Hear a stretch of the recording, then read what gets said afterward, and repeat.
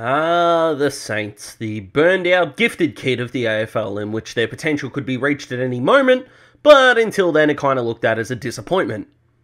Hi, I'm Daz. Welcome to the SuperCoach preview of the Saints. If you haven't subscribed yet, please do so. I'd really appreciate it. Have hit 400, which is genuinely mind-boggling. I actually can't really believe it.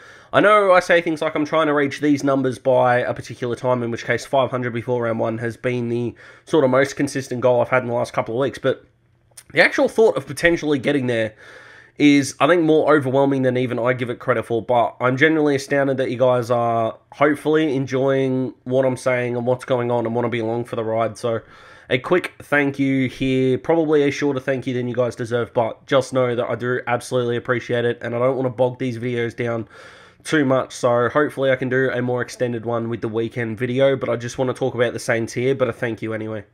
Got a lot to prove the Saints, but their defense looks not great from a SuperCoach standard. That's why I do not have a best pick in the slightest. I have got so many for the no chance, so I'm going to go through my watch list player pretty quickly, and that is Nasiah Wanganeen-Miller right now. He didn't have the most SuperCoach friendly game in his draft year, but with his speed, outside class, and the fact that Brad Hill looks like he is more comfortable on a halfback flank than a wing, I still think they've got that wing option. Jack Sinclair was really improved last year, and looks like he could take a back pocket spot as well, and they've got a couple of guys on their list that I want to talk about in the no chance that really need to come across as almost career-defining years for them, or maybe career-shaping years, who knows, but if what the best ability is availability, as we know for our rookies, it's something that I'll preach at the start of the year until the cows come home. And that's what needs to happen. So if Nasiah can get in, he should be well. He makes his possessions count, which is fantastic.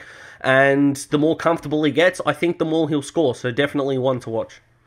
This is a trio of pain here for the no chance. So I'm actually going to put them all in the one little frame bit over there. But Hunter Clark, Nick Caulfield, and Brad Hill. What can I say? Clark and Caulfield were the higher draft picks that were meant to deliver the world, but right now I've only delivered an Atlas. I know it sounds harsh, but Caulfield was reportedly shopped around and no takers. No one was serious enough to go and chase him hard. Hunter Clark's been a bit more of a tease than I think Caulfield has. He looks like he can break out, but at what point do we sit around and go, okay, this guy can break out? I hope it's this year. I'm not saying that, he's a waste or he's washed or anything like that, but the patience from St. Kilda needs to begin running out on these guys that they've put this investment in. This is a ruthless business, and at the end of the day, they were taken as high as they were, albeit in not a great draft class, but the Saints need some reward for effort here. So is it their development that's going wrong? Did they make the wrong selections? On paper, it doesn't look like it, but Caulfield and Clark, they need to get their butts into gear, if we're being completely honest. And Brad Hill, now, if you're thinking no one has ever had Brad Hill in their team, Smithy has, my mate Smithy, who will be doing the draft dissections with me, and I look forward to bringing that up with him when we do those. But as right as he was about Jack Zeeble, and he's been right more than I give him credit for in these videos about, some real shrewd SuperCoach picks, whether it's draft or classic, which is why I'm having him on for the draft videos. He started Brad Hill last year, and that makes me happy. So maybe this one is a no chance just for one person. So sucked in, Smid, but he's a good man. You can call Wanganeen-Miller the cash cow if you like. I'm actually going to go with Oscar Adams now. He's got the defensive ruck tag, so the DPP, huge tick. But I think St. Kilda need him more as that centre-half back, in which he does have experience and played in his draft year. Apart from Dougal Howard, they don't really have a lot. James Frawley and Jake Carlisle are both not in the team anymore, as we know, both retired. So who plays the secondary back role? Definitely can be Adams. And again, the best availability is... the best ability is availability. I'll learn how to talk, that's fine. And at 102k, you can't knock that down at all. So, one to watch, and if he becomes as structurally as important as I believe that he can be, he's going to be there for many weeks. So, sure, we're keeping an eye out on when he gets in the team, but once he's there, he's going to be extremely difficult to kick out of the side. No one... maybe Smithy, but no one is a bigger fan of Jack Steele than me. This man is just simply extraordinary, and the reason why he needs to be a lock in, I think, all teams is that he scores in 3 different ways. He scores by finding the footy, he kicks goals, and he tackles. That is a trifecta of ways. If he's only picking up, 15 disposals in the game and like getting tagged, he'll pick up his 8 to 12 tackles and he'll still be able to get you to maybe, a low 100, which is okay. We can't expect players to be perfect, but he's also not going to be that kind of player with those 3 ways to score that is going to fall a lot in price. Whether you might look at a Bont or a Walsh or a Mitchell or a Laird maybe or a Merritt, these guys could fall in price depending on how their midfield meshes. Jack Steele is put into that midfield and will not leave. Solo captain, genuine star. Love the man. Get him in your team. I know a lot of people are talking about Dan Hanbury, but no, he's not going anywhere near my side. So I don't actually have anyone on my watch list. I don't really give a damn about the rest of St. Kilda's midfield. And that can sound harsh because you've got guys like Brad Crouch and Zach Jones and these guys, but they're not relevant enough for me to talk about. So let's just get into the no chance, and that is everyone else. Surprisingly, I know, but that's, watch list, no chance, none of them, toss them out. St. Kilda's midfield desperately needs X Factor in it, and they simply don't have it. I'm actually not really going to go for a cash cow for their midfield either. I know, again, it sounds kind of harsh, and I'm not saying that the Saints are a rabble or anything like that, but they've got better options elsewhere on the ground, in my opinion.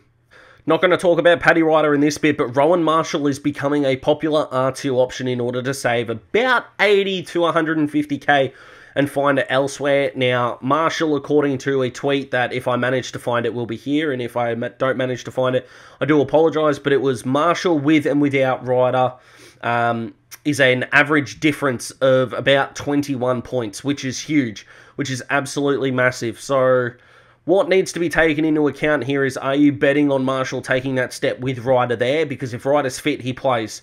St. Kilda as a team look better with Ryder in it. They've got the extra weapon of sending Marshall forward with Membry, maybe Battle, and of course Max King there is there as well. So Marshall with Ryder, are you happy with that? If not, don't start him and just pick him up in your draft.